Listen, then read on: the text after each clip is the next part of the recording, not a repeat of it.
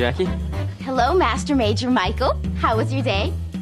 Well, pretty good, but I'm starving. I've been on the moon all day and I missed lunch. I can fix that. Damn, I love having a genie. Well, let's eat. Okay, unless you're hungry for something besides food, Master. Actually, I've been having a little problem in this department lately. Not anymore.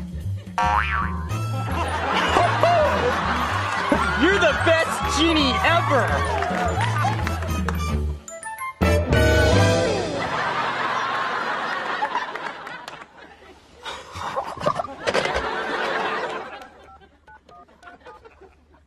Hello? Tam? I'm back!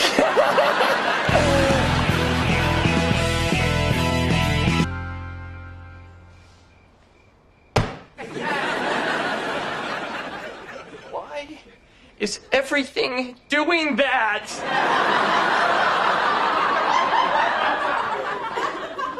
Hey, Michael. I heard what happened with Pam. And I want you to know that according to Cosmopolitan magazine, you're not a freak. Really? Mm-hmm. They said that lots of times when it happens to a guy, it's not that he can't, it's just that he secretly doesn't want to. Okay, well, not to criticize, but Cosmo's never seen Pam Macy naked. Michael, just think about it. Do you like Pam? Well, I like parts of her. Well, maybe that's not enough. And maybe your body is mature enough to realize that even if your brain isn't. Okay, well, you know, if this is about maturity, then I want nothing to do with it.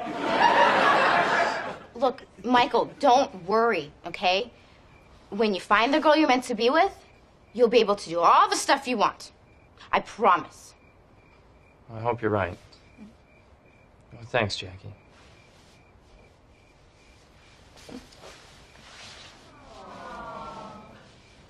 I'm back. What?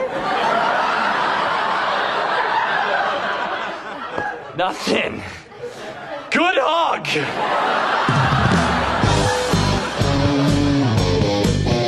Hey, Jackie, I am in the mood for some hot Master Genie lovin'. Oh, I'm sorry, Master Major Michael.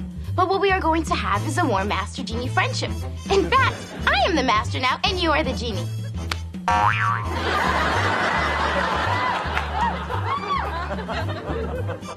Except you will not have any genie powers. You will just do as I say. Now, do my math homework, Genie. No!